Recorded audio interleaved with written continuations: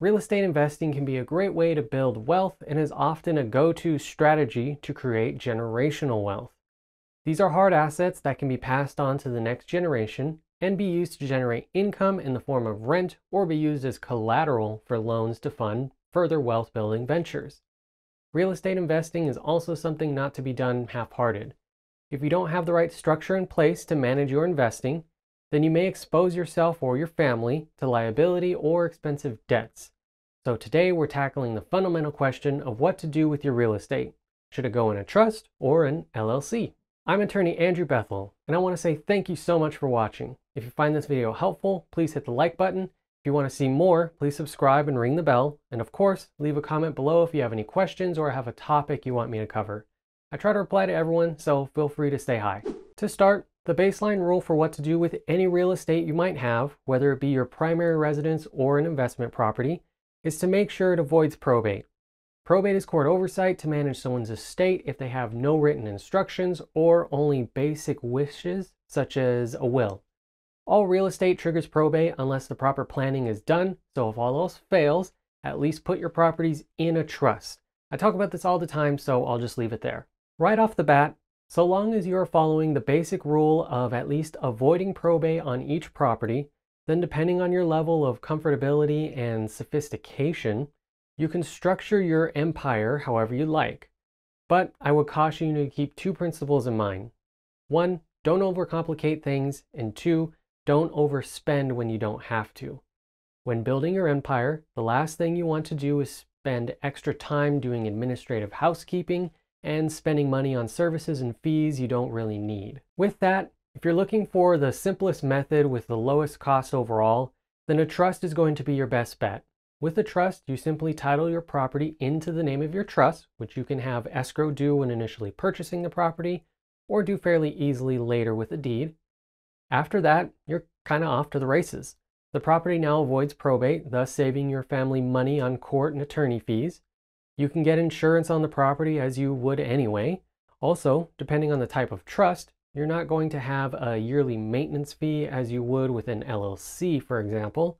And taxes each year will be pretty straightforward, especially if it's a revocable trust. Now, the title of the video mentions land trusts.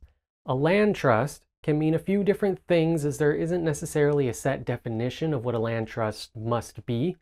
Generally, it's a trust that will operate as a typical trust, but its main purpose or intent, outside of avoiding probate, is to manage one type of asset, real estate. They can have some specific provisions in them for managing real estate specifically. However, for some inside baseball, unless you are in the realm of land conservation or developing properties, then those provisions are going to be substantially similar to those you would find in a typical revocable living trust. A bit of specific tailoring for the situation along with managing only real estate is usually what makes a trust a land trust. However, for most people, when they are real estate investing, it's usually an income-generating venture from rents and or buying and selling or flipping property. At that level, it's usually a good idea to look at an entity like an LLC. On that note, let's finally talk LLCs. Entities like LLCs are very popular for real estate investing for many reasons. There's a nice air of legitimacy since you have a business structure. You keep your business stuff in your business box as opposed to mixed with your personal assets, meaning when it comes time to sell or exit the business, you can sell your entire business box easily. And perhaps the most enticing prospect, there is separation when it comes to liabilities of the business from your personal assets. If someone sues the business, they can only collect against the business assets, not your personal assets, unless they are able to pierce the corporate veil, which is not easy, but also not what we're talking about right now. LLCs are also where we see people easily overcomplicate the situation and end up overspending. Think about it. You have a business box with liability separation from it. Well, why not create another box for another asset? Now they're protected from each other as well as protected from you, or you are protected from them. Now you have your Los Angeles rental property in the Los Angeles box and the Palm Springs commercial property in another box.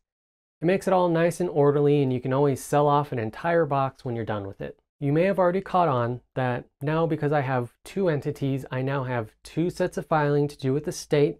I have two sets of financials to keep track of. I have 2 insurance policies to hold and pay for. I also have 2 sets of initial startup fees to create the entities. And the big thing that irks most people, I now have to pay 2 sets of yearly licensing fees at $800 each. I've seen folks create an LLC for each property only to come back a year later, dissolve them all but one, and move everything into that one LLC because they didn't like paying an additional $800 per year for each LLC. From experience, we typically only advise having more than one LLC in specific circumstances. One example is where someone was investing in a property with 2 others and they wanted to have an LLC together. Another example is someone who had property in California and Oregon. The Oregon property was in an LLC, their California properties were in another LLC. There wasn't a legal requirement to do that. A California LLC can hold Oregon and California property, much the same way an Oregon LLC can hold Oregon and California properties together. This was simply a case where an already sophisticated investor wanted to have that degree of separation as a possible exit strategy for the business. By that I mean if you ever wanted to finally fully retire, then you could sell each individual property or sell the California LLC holding all the California properties to a California real estate investor. Essentially, here, take the California box with the California assets all together. With that, I want to give you an idea of what considerations you should have in mind when deciding which kind of structure is best for you. Now, I know I haven't talked about every little detail. For instance, I haven't talked about insurance, but this video is already a little long, so I think these considerations will point you in the right direction when deciding for yourself. Of course, always speak to a lawyer before ultimately deciding. Again, these are the considerations you should keep in mind and be weighing against each other when deciding. If you're concerned about dictating the distribution of your estate or guiding that generational wealth, a primary concern is avoiding probate, you want to keep the costs low or save money, and you want to simplify the administration of your estate as much as possible, then you should lean towards a trust. If you have any real estate, even just a home, then you should have a trust already, so chances are, well, you already have one, and it's almost like a set it and forget it method. However, if your main concern includes an exit strategy, whether it be selling the assets or business, bringing in new members, or something like that, you really want liability protection, and you want that separation from your personal assets, then a business structure like an LLC is likely your best bet. Keep in mind, your LLC interests should be assigned to your trust so as to avoid probate, which again, you likely will have a trust regardless. Additionally, LLCs mean more administrative overhead and yearly fees, so don't go overboard creating too many walls around yourself that you lose the ability to ultimately be flexible. Click here to learn whether trustees are liable for paying a trust's debts, or check out this other video.